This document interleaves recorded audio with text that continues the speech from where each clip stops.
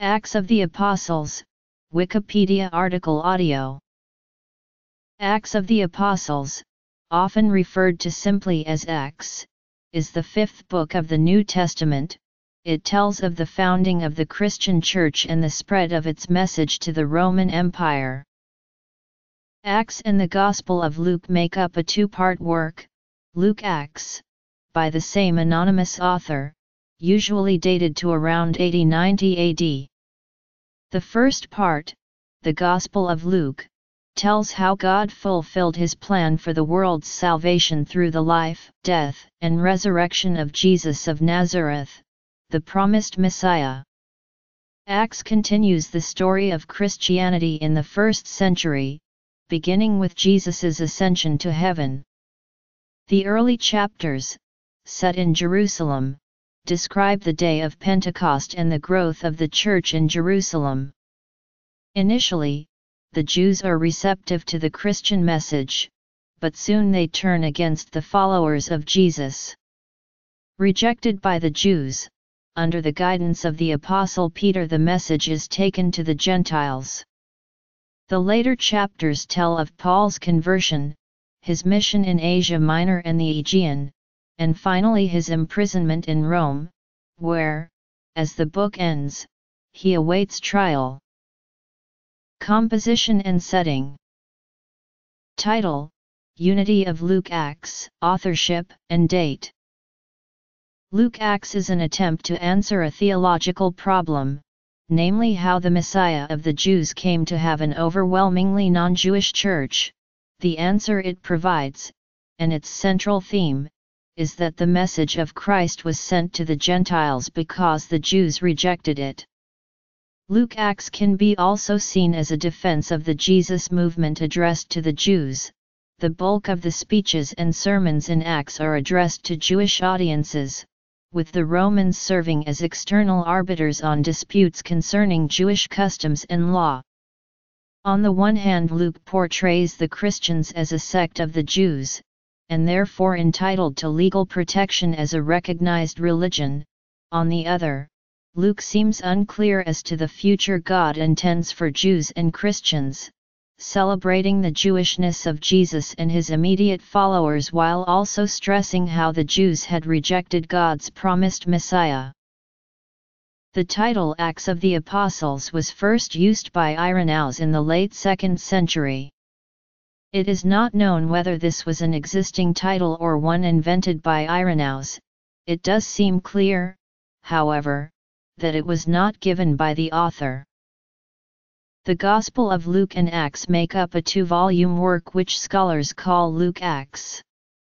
Together they account for 27.5% of the New Testament, the largest contribution attributed to a single author, providing the framework for both the Church's liturgical calendar and the historical outline into which later generations have fitted their idea of the story of Jesus and the early Church.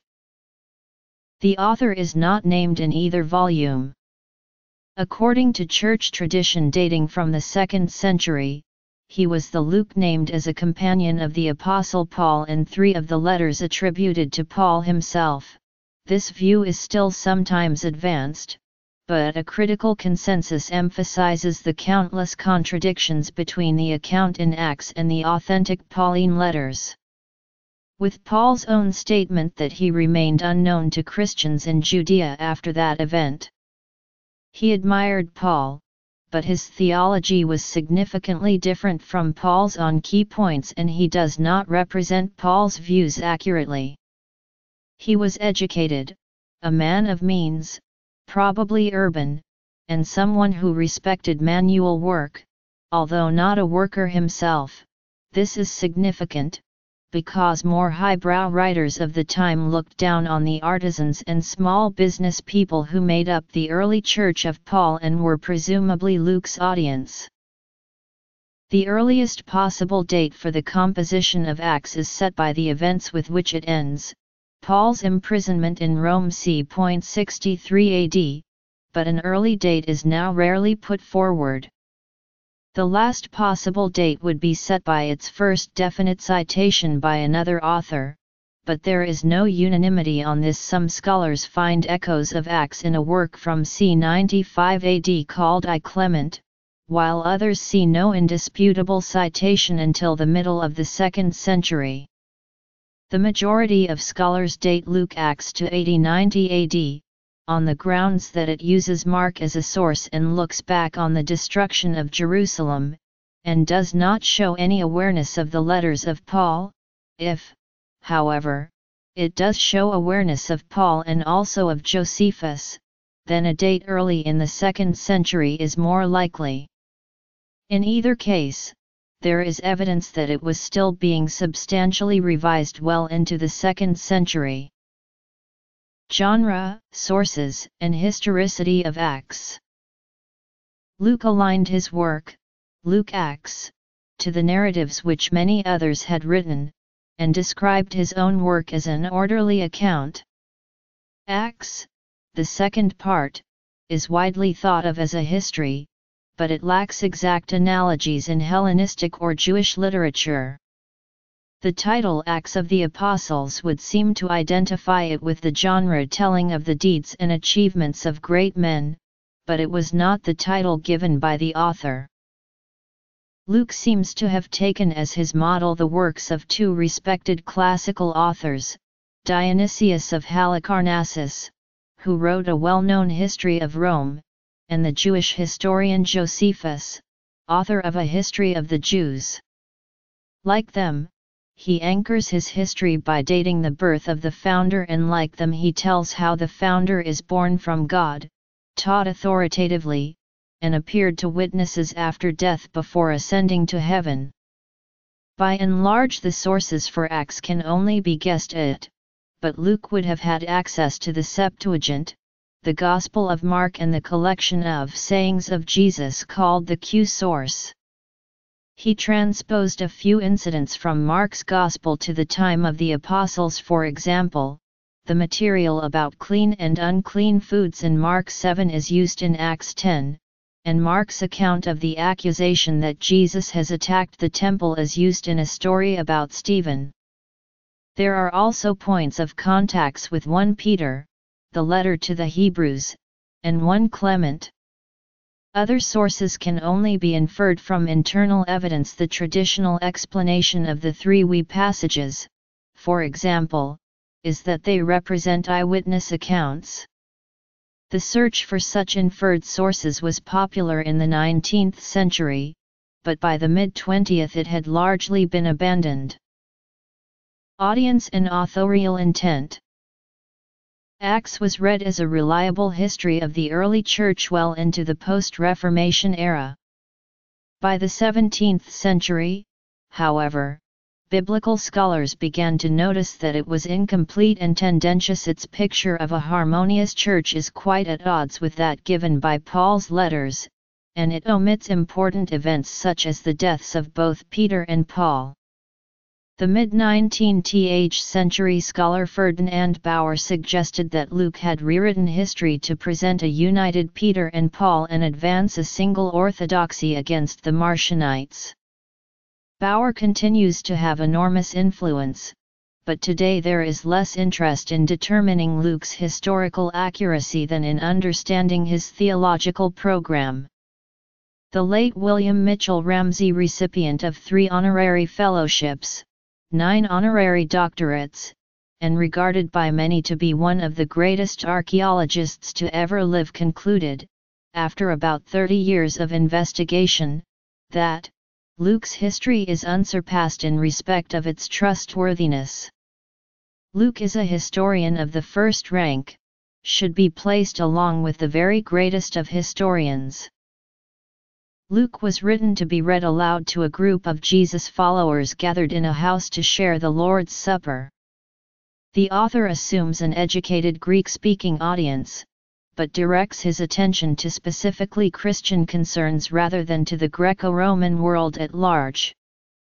He begins his Gospel with a preface addressed to Theophilus, informing him of his intention to provide an ordered account of events which will lead his reader to certainty.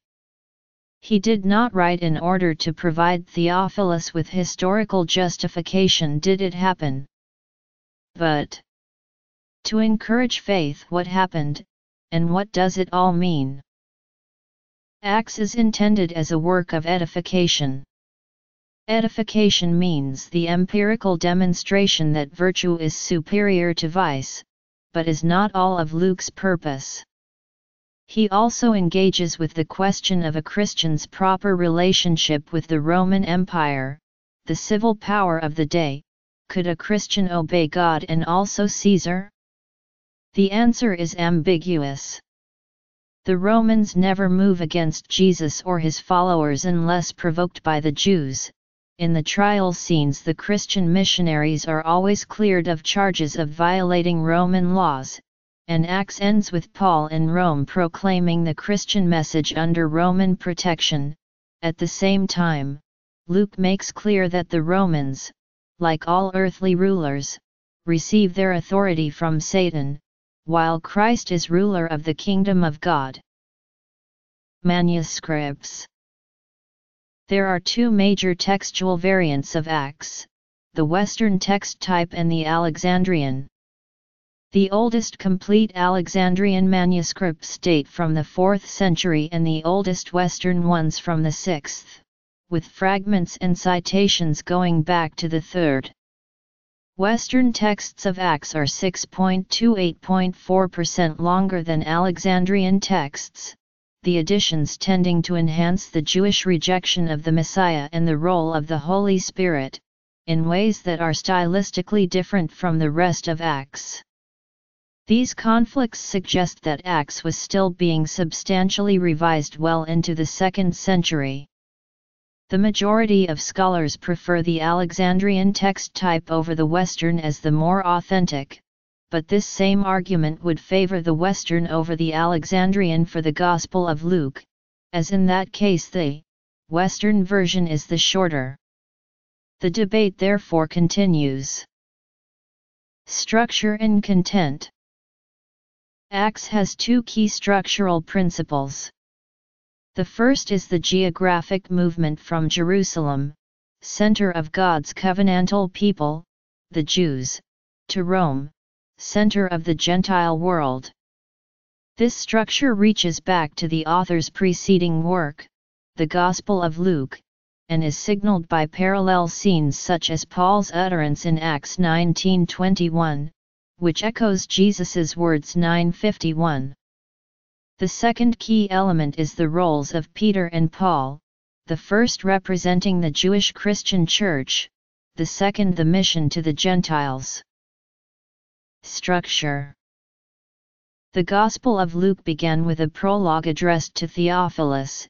Acts likewise opens with an address to Theophilus and refers to my earlier book, almost certainly the Gospel.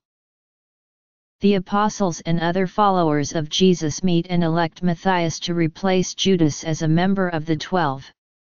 On Pentecost, the Holy Spirit descends and confers God's power on them, and Peter, along with John, preaches to many in Jerusalem, and performs Christ-like healings, casting out of evil spirits, and raising of the dead.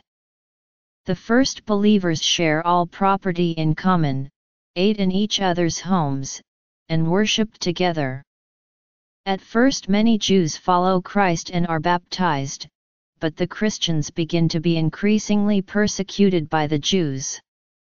Stephen is arrested for blasphemy, and after a trial, is found guilty and stoned by the Jews. Stephen's death marks a major turning point. The Jews have rejected the message, and henceforth it will be taken to the Gentiles. Outline.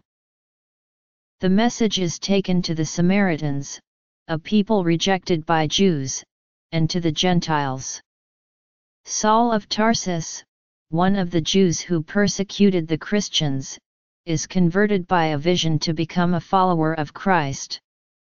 Peter, directed by a series of visions, preaches to Cornelius the centurion, a Gentile God-fearer, who becomes a follower of Christ. The Holy Spirit descends on Peter and Cornelius, thus confirming that the message of eternal life in Christ is for all mankind. The Gentile church is established in Antioch, and here Christ's followers are first called Christians. The mission to the Gentiles is promoted from Antioch and confirmed at meeting in Jerusalem between Paul and the leadership of the Jerusalem church. Paul spends the next few years traveling through Western Asia Minor and the Aegean, preaching, converting Gentiles, and founding new churches. On a visit to Jerusalem he is set on by a Jewish mob. Saved by the Roman commander, he is accused by the Jews of being a revolutionary, the ringleader of the sect of the Nazarenes, and imprisoned. Paul asserts his right as a Roman citizen, to be tried in Rome and is sent by sea to Rome, where he spends another 2 years under house arrest, proclaiming the kingdom of God and teaching the Lord Jesus Christ. Acts ends abruptly without recording the outcome of Paul's legal troubles. Prior to the 1950s, Luke Acts was seen as a historical work, written to defend Christianity before the Romans or Paul against his detractors. Since then, however, the tendency has been to see the work as primarily theological. Luke's theology is expressed primarily through his overarching plot, the way scenes, themes, and characters combine to construct his specific worldview. His salvation history stretches from the creation to the present time of his readers, in 3 ages. First, the time of the law and the prophets, the period beginning with Genesis and ending with the appearance of John the Baptist. Second, the epoch of Jesus, in which the kingdom of God was preached, and finally the period of the church, which began when the risen Christ was taken into heaven, and would end with his second coming. Luke Acts is an attempt to answer a theological problem, namely how the Messiah promised to the Jews came to have an overwhelmingly non-Jewish church. The answer it provides, and its central theme, is that the message of Christ was sent to the Gentiles because the Jews rejected it. This theme is introduced at the opening of the Gospel of Luke, when Jesus, rejected in Nazareth, recalls that the prophets were rejected by Israel and accepted by Gentiles. At the end of the Gospel he commands his disciples to preach his message to all nations, beginning from Jerusalem. He repeats the command in Acts, telling them to preach in Jerusalem, in all Judea and Samaria, and to the end of the earth. They then proceed to do so, in the order outlined, first Jerusalem, then Judea, then Samaria, then the entire world. For Luke, the Holy Spirit is the driving force behind the spread of the Christian message, and he places more emphasis on it than do any of the other evangelists. The Spirit is poured out at Pentecost, on the first Samaritan and Gentile believers, and on disciples who had been baptized only by John the Baptist, each time as a sign of God's approval. The Holy Spirit represents God's power. Through it the disciples are given speech to convert thousands in Jerusalem, forming the first church. Content. One issue debated by scholars is Luke's political vision regarding the relationship between the early church and the Roman Empire. On the one hand, Luke generally does not portray this interaction as one of direct conflict. Rather, there are ways in which each may have considered having a relationship with the other rather advantageous to its own cause. For example, early Christians may have appreciated hearing about the protection Paul received from Roman officials against Gentile rioters in Philippi and Ephesus, and against Jewish rioters on 2 occasions. Meanwhile, Roman readers may have approved of Paul's censure of the illegal practice of magic as well as the amicability of his rapport with Roman officials such as Sergius Paulus and Festus. Furthermore, Acts does not include any account of a struggle between Christians and the Roman government as a result of the latter's imperial cult. Thus Paul is depicted as a moderating presence between the Church and the Roman Empire. Theology.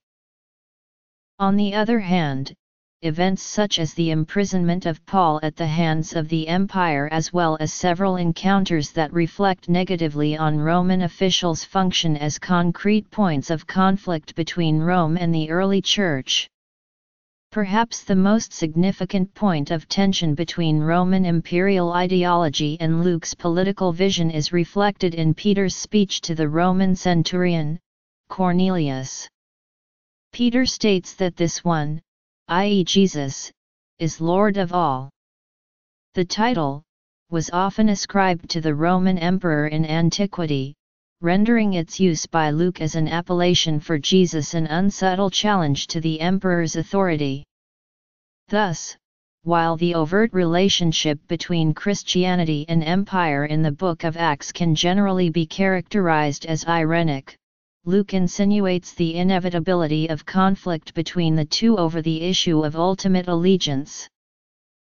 Transition, reprise of the preface addressed to Theophilus and the closing events of the Gospel, Petrine Christianity, the Jewish Church from Jerusalem to Antioch. As the second part of the two-part work Luke Acts, Acts has significant links to the Gospel of Luke. Major turning points in the structure of Acts, for example, find parallels in Luke. The presentation of the child Jesus in the temple parallels the opening of Acts in the temple. Jesus's 40 days of testing in the wilderness prior to his mission parallel the 40 days prior to his ascension in Acts.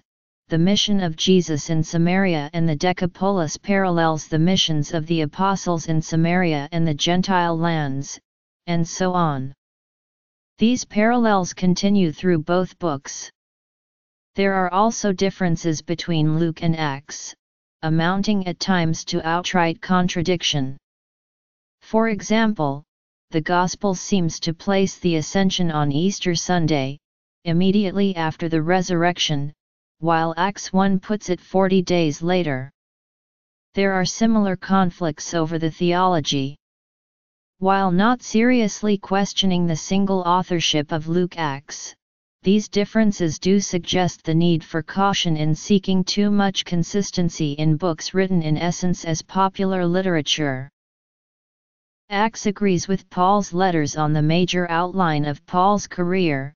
As Saul he is converted and becomes Paul the Christian missionary and apostle, establishing new churches in Asia Minor and the Aegean and struggling to free Gentile Christians from the Jewish law. There are also agreements on many incidents, such as Paul's escape from Damascus, where he is lowered down the walls in a basket. But details of these same incidents are frequently contradictory. For example, according to Paul it was a pagan king who was trying to arrest him in Damascus, but according to Luke it was, characteristically, the Jews.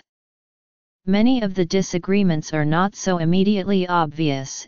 Acts speaks of Christians and disciples, but Paul never uses either term, and it is striking that Acts never brings Paul into conflict with the Jerusalem church and places Paul under the authority of the Jerusalem church and its leaders, especially James and Peter. Acts omits much from the letters, notably Paul's problems with his congregations, and his apparent final rejection by the church leaders in Jerusalem. There are also major differences between Acts and Paul on Christology, eschatology, and apostleship. Comparison with other writings. Gospel of Luke. Pauline epistles. Bibliography.